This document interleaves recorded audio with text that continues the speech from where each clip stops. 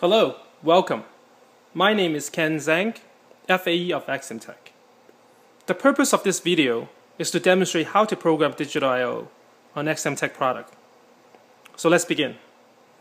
Digital I/O connector is a 10-pin header on the SBC. Let's look at the SBC user manual first. As you can see, the digital I/O connector is a 10-pin header on the SBC. 8 of the pins are input-output pins, and 2 of the pins are ground.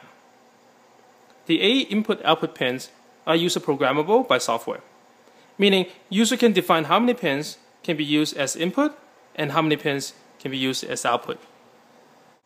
Controlling the DIO port involves 3 steps. First, unlocking the Super I/O controller. Second, selecting the number of input and output pins. Please note, this is done by writing a 8-bit value to I/O address 2F. And third, reading the input pins and writing to the output pins on the DIO port.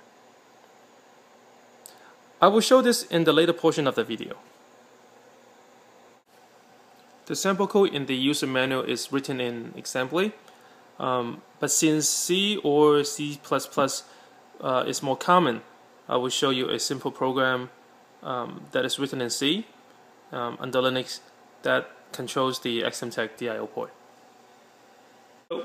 Before we look at the code, let's look at the physical setup first. I use a 10-pin ribbon cable to connect SBC's DIO connector to the terminal block.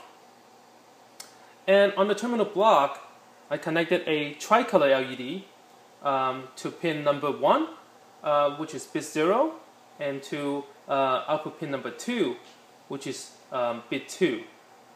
And I have also connected a on-off switch to pin number 8, which is bit 5, and to ground.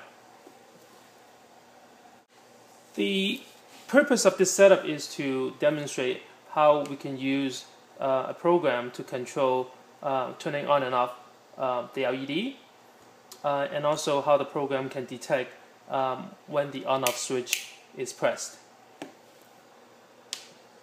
So let's look at the actual code. Here is the include section.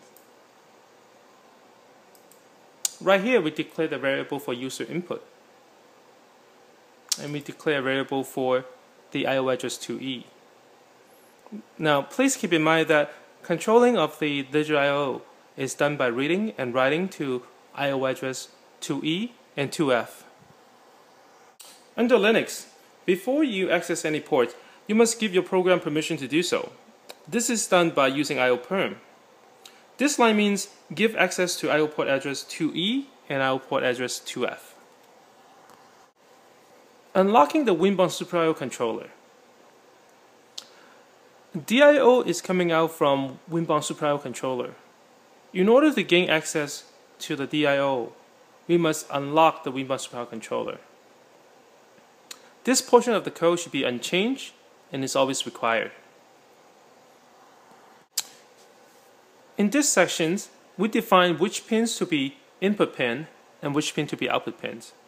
This is done by writing a hex value 30 to I/O address 2F. By writing hex value 30 to I/O address 2F, we set pin number 6, bit 4, and pin number 8, bit 5 to be input pin, and pin number 1, 2, 3, 4, 5, and 10 to be output pin. The last section of the code is for user input. In this section, user will write a value to I/O address 2F, which turns on corresponding output pins, and it also reads the input pin status. So let's look at the actual programs and see how it works. So let's use the program to test the digital output function first. Remember, we have a tricolor LED connected to the terminal block. One of the anodes connected to pin number 1, bit 0. Another anode is connected to pin number 2, bit 2. And the cathode connected to the ground. So if we enter the value 1, we should expect the green side of the LED turn on. And if we enter the value 4, we should expect the red side of the LED turn on.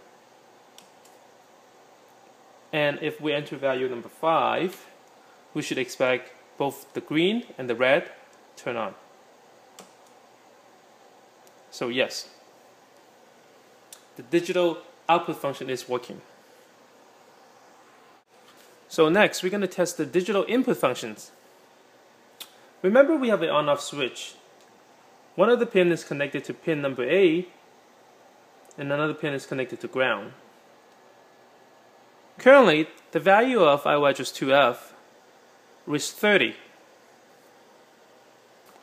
just like what we have set it before in the program, right here. If we toggle the on-off switch, and we read the IO address 2F again, we should expect bit number 5 to be turned off. And yes, it did turn off. I hope this short video could help you better understand our digital I/O function. If you have any question, please contact us at www.axiomtek.com. Thank you.